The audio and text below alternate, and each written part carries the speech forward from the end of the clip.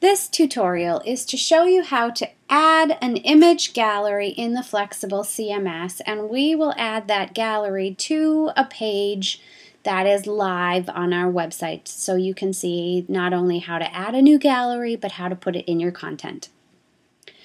Once you've logged in, click on Pages, and then let's go right over to Page Gallery.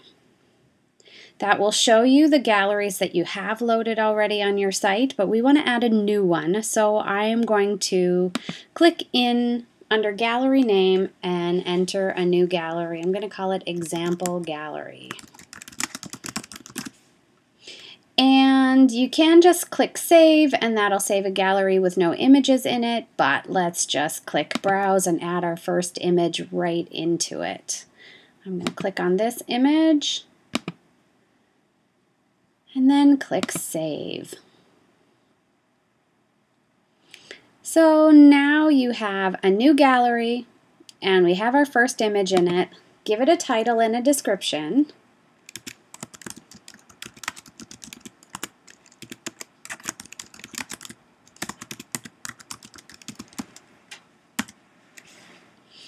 And you would give it a URL, but I'm going to skip that part just for now. Click Save. And now if we go back to Page Gallery, you'll see that we have the example gallery, we have one image in it, and we will be able to add that gallery to a new page or any page that has content on it. So I'm going to click on All Pages to go find a page to add this new gallery to, and let's add it on our team. Now you can edit content on your pages by clicking the blue link to the page or clicking the pencil icon, which is the Edit This Page icon. I'm going to scroll all the way down to the bottom, and here under Page Gallery, and so where it says Select Page Gallery Settings, you can click in there and find the gallery that you created. This one was called Example Gallery, so I'm going to click on that, and I am going to scroll back up to the top and click Save.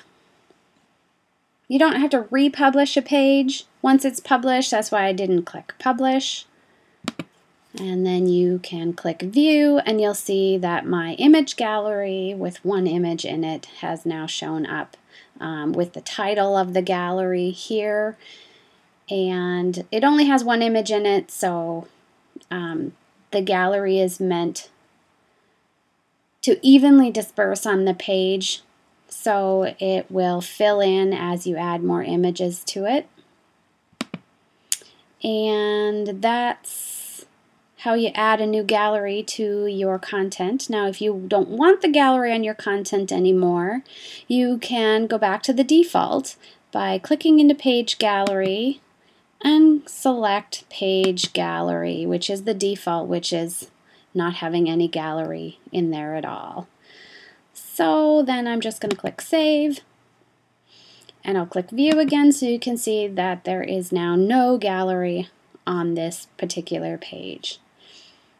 And that is how you create a new gallery for your Flexible CMS website. Thanks for watching.